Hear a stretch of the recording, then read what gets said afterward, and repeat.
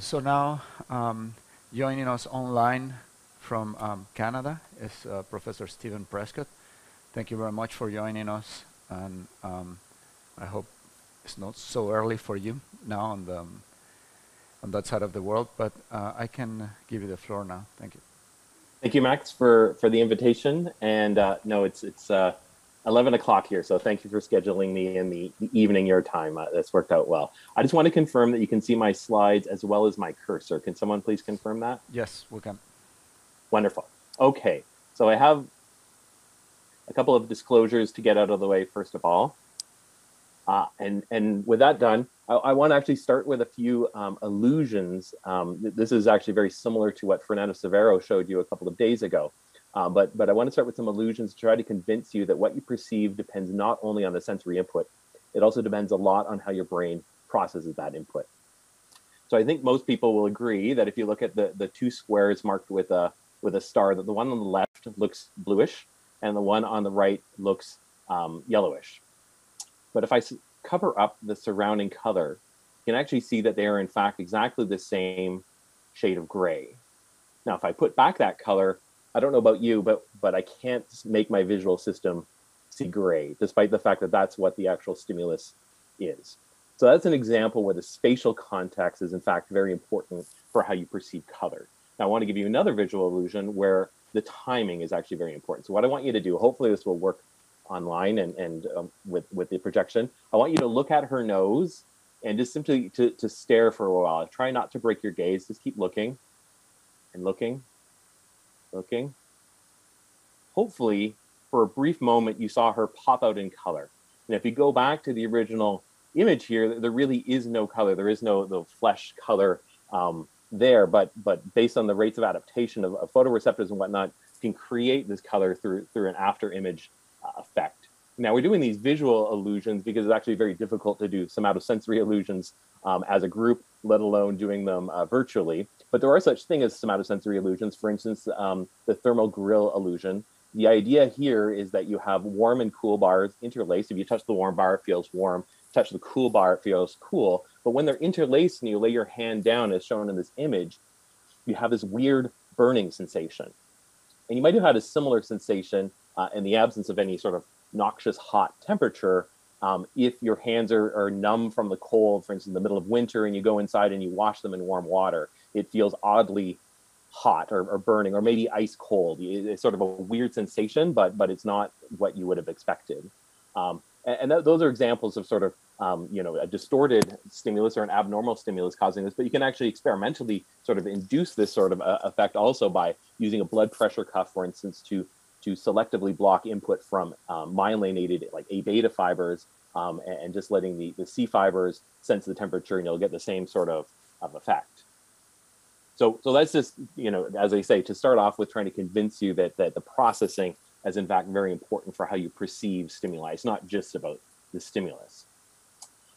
Now this is a lot of modern pain science is in fact motivated by the gate control theory, and we've heard about it multiple times this morning. There was a presentation that covered this, but just very, very briefly, the whole idea behind the gate control theory published by Melzek and Wall back in 1965 is that you have these high threshold or nociceptors, high threshold fibers, and they will activate fibers which normally would evoke a painful sensation.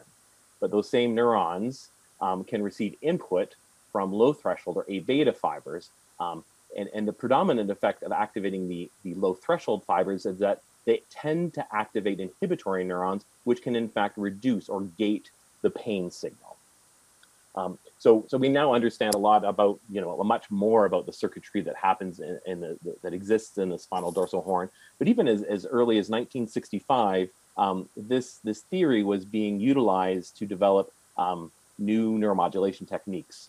So it was in fact the first case report by Sheely et al. In 1967 that they tried out this idea of dorsal column or spinal cord stimulation. The idea, and it's like the peripheral nerve stimulation, which there was also a section on this morning, but the idea is that these low threshold fibers, but not the high threshold ones, the low threshold ones have a collateral axon branch that ascends in the dorsal columns. What's nice about that is that if you were to selectively stimulate in the dorsal columns, you can try to activate those fibers without any risk of activating the higher threshold nociceptors. Now, the idea here is that if you activate those fibers, you can engage gate control mechanisms with the antidromic spikes that return back into the spinal cord dorsal horn, into the gray matter, activating these inhibitory neurons and then gating the pain signal. Now, at the same time, you would expect that if you're activating these dorsal column axons, that yes, there's an antidromic spike, but their spike will also propagate orthodromically, going up to the dorsal column nuclei, gracile accuneate, depending on where you're stimulating, and will tend to cause paresthesia or a buzzing sensation, or like a sense of vibration almost. And in fact, with conventional low frequency stimulation, 40 to 60 hertz, this has been around for over 50 years. The whole idea is to activate these dorsal column fibers, and you know you've activated them because you get this paresthesia. And clinically, the idea is to try to map the paresthesia over the painful area, because if you're activating the right fibers and causing this paresthesia in the same areas of the pain, then you're going to be activating the correct inhibitory neurons and engaging the gate control mechanism. But sometimes this paresthesia can actually be unpleasant and can sort of limit the dose or the intensity of the spinal cord stimulation and limit the analgesia that you can get from it. But it's interesting, therefore, that in the last 10 years or so, there has been the development of paresthesia-free spinal cord stimulation. The idea is to stimulate at much higher rates. And what I'll say, I'll just mention briefly that in looking into this, I'm not actually familiar with high frequency stimulation SCS being used for phantom limb pain, but it is commonly used for back pain and some other indications. But there is efficacy, at least for the low frequency, as having some effect, some positive pain relieving effect in phantom limb pain. But with respect to this high frequency paresthesia-free spinal cord stimulation, if you don't have the paresthesia, then presumably you don't have the orthodromic spikes. If you don't have the orthodromic spikes, that suggests you don't have the antidromic spikes, and that you're not having an effect by the activation of these inhibitory spinal neurons. So if that's the case, then what is the mechanism of action? It's been quite speculative, with lots of contradictory information being thrown around. So that's where we stepped in to try to figure out what was happening.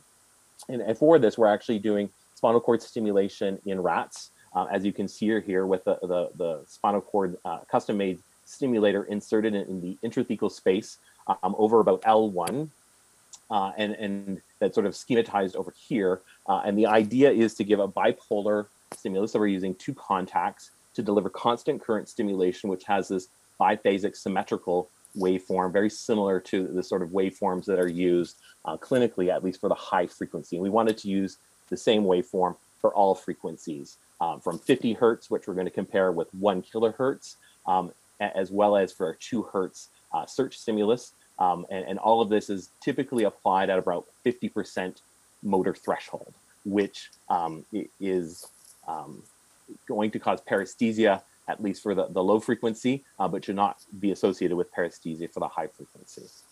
So that's considered to be sort of clinically appropriate in terms of the spinal cord stimulation intensity. And the idea, as you can see, is that we should be activating selectively those fibers that are ascending in the dorsal columns, leaving alone those fibers that are further caudal in the area of interest. And we're going to be recording from neurons from their cell body, specifically in the dorsal root ganglion, which is even further spatially removed from the stimulation. That tells us that we're definitely recording from the primary afferents. So people have already shown with behavioral testing in rats that the sort of spinal cord stimulation, both 50 hertz as well as 1 kilohertz spinal cord stimulation, can relieve neuropathic pain in rats. We didn't want to redo those sorts of experiments. And instead, we wanted to just do some basic comparisons of other sort of clinically meaningful measurements. For instance, people know that 50 hertz stimulation in patients will reduce the Hoffman spinal reflexes, the monosynaptic stretch reflex.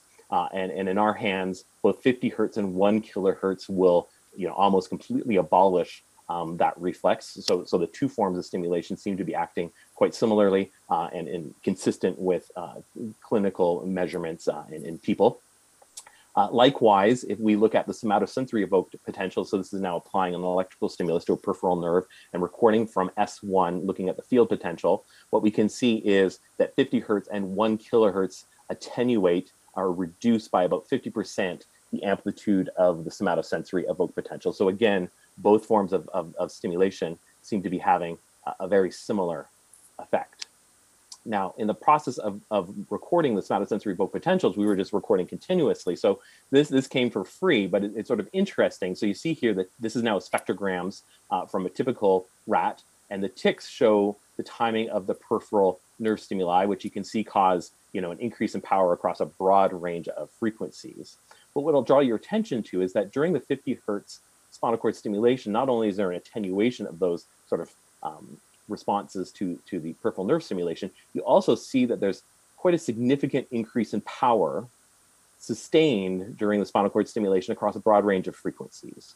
And interestingly enough, that is completely absent during the 1 kilohertz spinal cord stimulation, suggesting perhaps that maybe this is a signature, an electrophysiological signature of the paresthesia that would be associated with this sort of stimulation, and which we know is absent with this other higher frequency stimulation. But now to get to the sort of thrust of this presentation, well, what's going on? So if we record here, what I'm showing you are rasters. So each row is the spike times, each tick is a spike from multiple different neurons recorded, some from simultaneously from the same rat, others from multiple different rats, but each row is a different neuron. And what you can see here is that during 50 hertz stimulation, you get a lot of neurons responding quite regularly. Sometimes you see bursts, but many of them fire continuously during this 50 hertz stimulation. So blue ticks, blue data shown in blue are always from the 50 hertz stimulation. Now I'm going to show you the same sort of results in response to 1 kilohertz stimulation. We actually see that contrary to a lot of what has been published, we see activation of these dorsal column axons by the 1 kilohertz stimulation. Now there's some differences in pattern here. It looks more bursty. Maybe you can see that there's some other differences, and I'll get to that in a second. But interestingly enough, we were activating these neurons. Now we can sort of break this down in many different ways. I just want to draw your attention here that at 50 hertz stimulation, a lot of neurons will fire at 50 spikes per second or at 50 hertz. Some of them will fire slower, and that sort of corresponds to where there's these bursts. But at 1 kilohertz stimulation, you have this whole sort of range of different firing rates during this stimulation. Some of the neurons are actually firing quite fast, up to about 200 hertz. And other ones are firing a lot slower. I'll just mention here, I'm only showing you the first 20 seconds of stimulation, but we actually did a lot of recordings out to 2 hours to make sure that this wasn't a very transient effect. And in fact, you see the same sort of pattern of responses 2 hours into the spinal cord stimulation. We can't go much longer than that in these terminal rat experiments, however. But we were sort of surprised by this, and we're really concerned about making sure we'd really seen the activation of these dorsal column axons, because as I mentioned briefly, a lot of people have published that 1 kilohertz or higher kilohertz frequency stimulation does not activate those axons. So we wanted to use some independent methods, especially because we're actually dealing with very large electrical artifacts, which could, for instance, mess with the detection, the sorting of spikes and whatnot. So phospho-ERK it's sort of like CFOS, if you're familiar with that. The idea is that this kinase gets phosphorylated when neurons are active.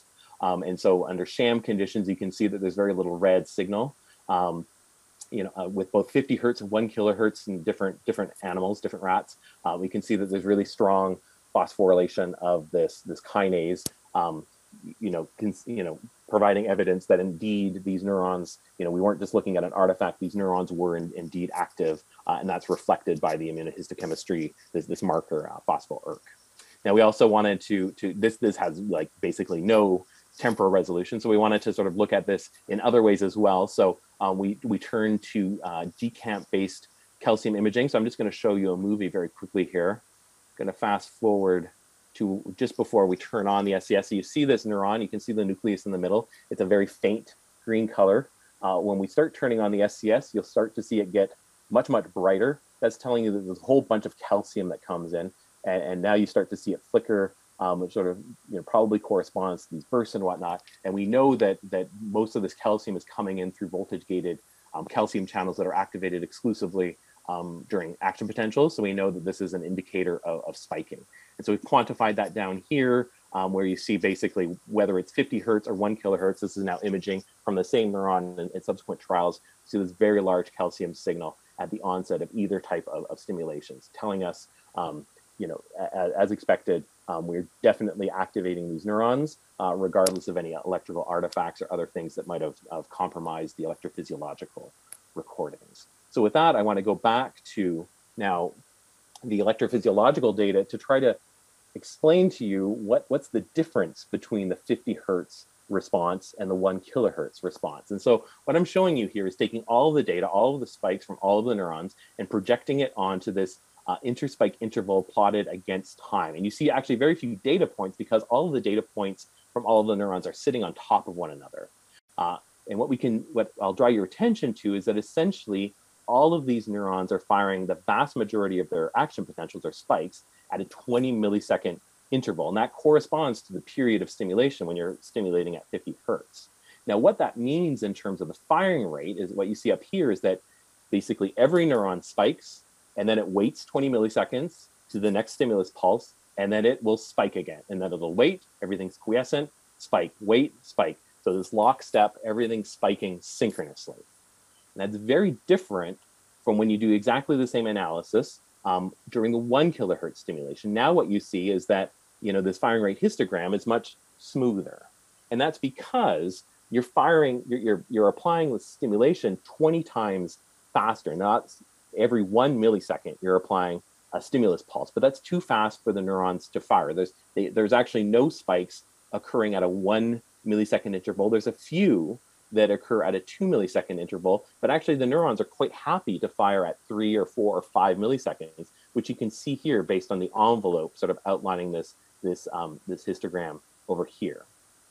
So basically by applying the stimulus so fast that the neuron can't entrain one-to-one, what it starts doing is it starts skipping, but different axons will skip different stimulus cycles. And what happens is as a population, they all become desynchronized. And that's what's reflected up here with the firing rate histogram. Now, if that didn't make sense, I'm just going to try to show this a little bit differently. So I'm taking two simultaneously recorded axons. And if you zoom in on one area where they're both firing at around the same time, you can see during 50 hertz stimulation, the spikes are in fact superimposed. They're sitting on top of one another, so it's perfectly synchronized.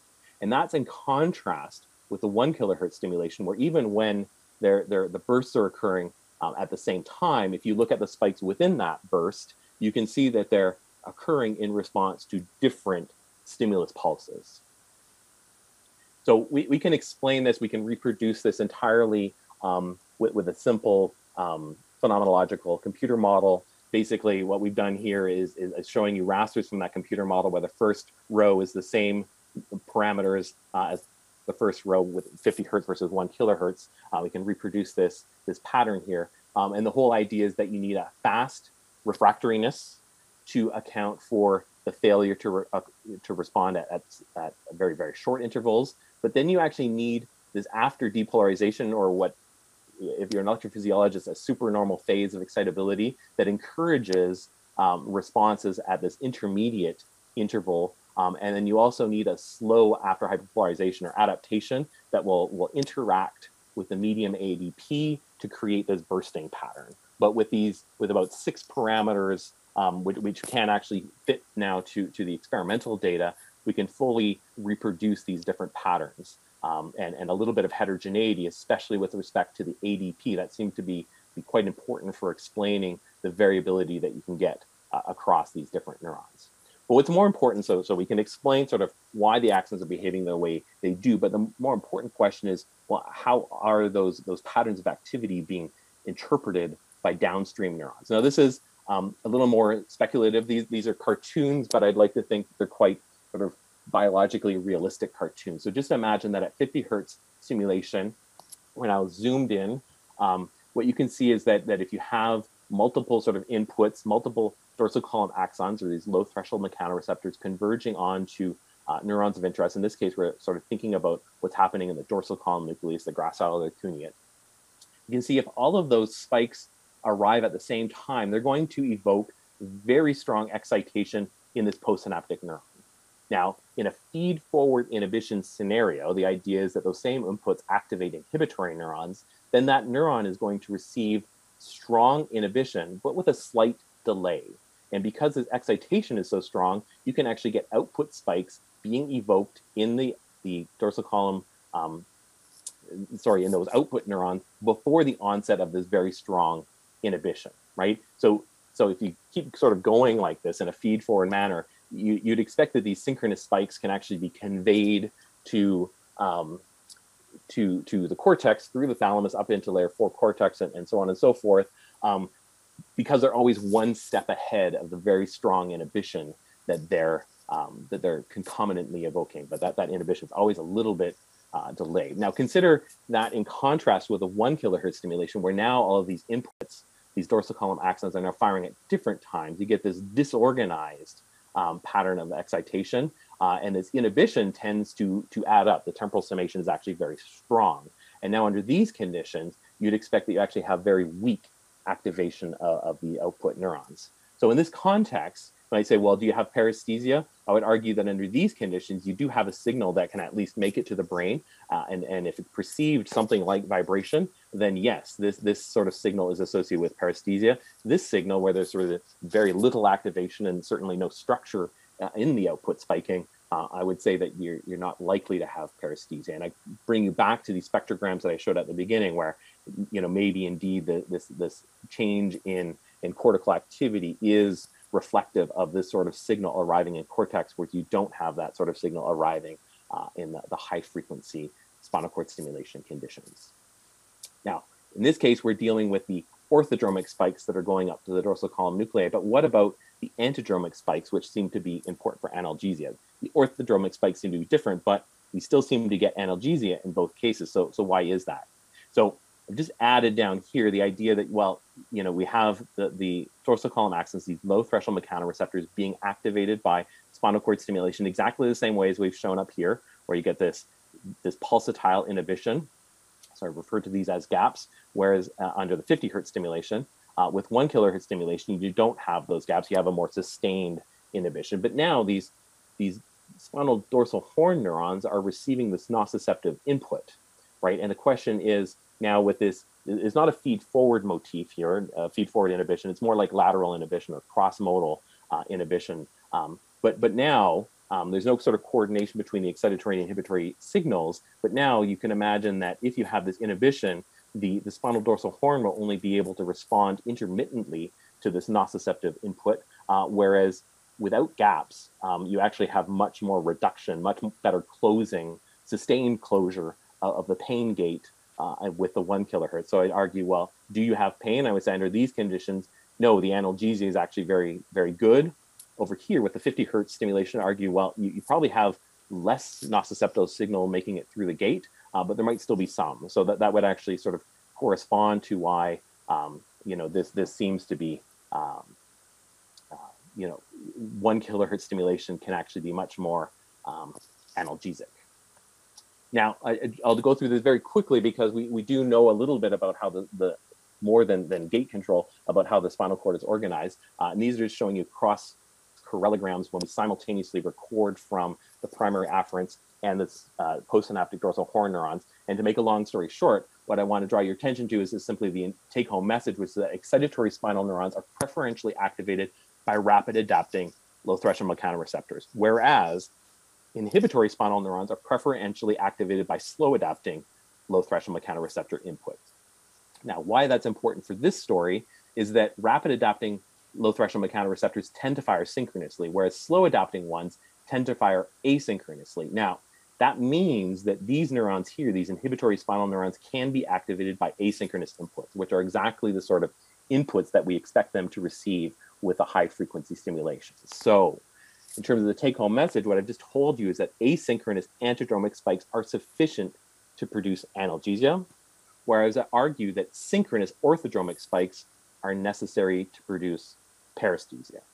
Now, my talk would normally stop there, but based on discussions on Tuesday, I wanted to add one thing because I worried that my presentation gave a very sort of simplistic feed-forward description of sensory processing. But in all honesty, I believe that perception is really more like a Bayesian process or an informed guesswork where you're trying to infer the cause. So according to Bayes' theorem, the probability of some hypothesis, think of that as perception, depends on the sensory evidence right here, according to Bayes' theorem.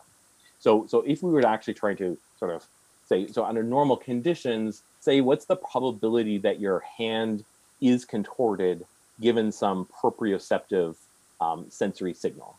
Well, that would depend on these other conditions here, but long story short, the proprioceptive signals are predictive of limb position. So unless your hand really is contorted in some weird position, the proprioceptor should be telling you, yes, it is, or more often than not, they're correctly telling you that no, your hand is in a normal position. But under pathological conditions, so with the phantom limb, all of this can change. These signals are messed up. They're no longer very specific. They're not reliable. So these aberrant proprioceptive signals are no longer very predictive or accurately predictive of limb position. So we might say that this posterior distribution is low, but we have to consider, and this gets at this idea of plasticity, but slowly the prior, which is shown over here, this is your expectation, your hypothesis, your internal model of the world, that can be updated and that can help lead to false percepts. So the perception of a contorted limb or a limb being crushed because of unreliable signals and an internal model which is trying to tell you that.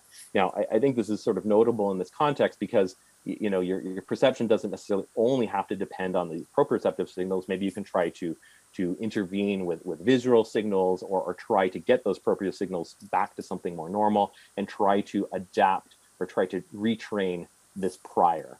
And so for this, I want to finish with another sort of demonstration. This time it's take out my microphone. Hopefully this will work for the audience. I'm going to give you a short audio clip and see if you can understand what it says. Oh, it's not working.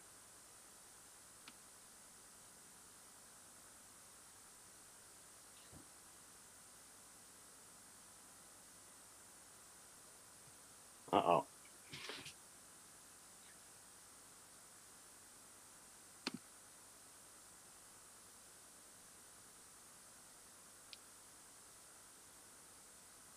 Okay, that's a shame. I'm going to put this back in. Hopefully I haven't crashed it, but I think something about PowerPoint on Zoom is preventing it from working because it was working right before I got on. But the whole idea here was that you couldn't understand this message until you heard it ungarbled. And then once you'd heard it ungarbled, you went back and you could clearly understand what was being said, which is not unlike, again, what Fernando Severo was showing a couple of days ago, where you don't necessarily read the scrambled text. You can actually you sort of know what to expect, and your internal model will dramatically affect how you perceive that. So it's unfortunate that didn't work. Maybe I can try it later on, but in the interest of time, I will move on.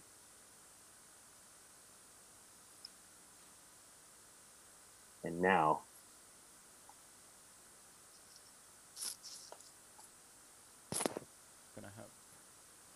was that your last slide? I wanted to go to the acknowledgements, and that is the last slide after that. Yeah. I was very close, but yeah, the audio is just not going to cooperate. So I wanted to thank the present members of my lab and the past members, especially Boris, who was primarily responsible for the experiments I showed you, together with notable contribution from Stephanie, Dekra, Anushan, Mehdi, and Aaron, as well as our collaborators specific to this project, both at Boston Scientific and McGill, and funding for this project from Boston Scientific, as well as Canadian Institutes of Health Research. And from there, I will stop and take any questions. Thank you very much. Thank you. So there are a few questions, and I guess maybe Eva can ask the question while we get set up in the front here for the panel discussion. Hello. Okay.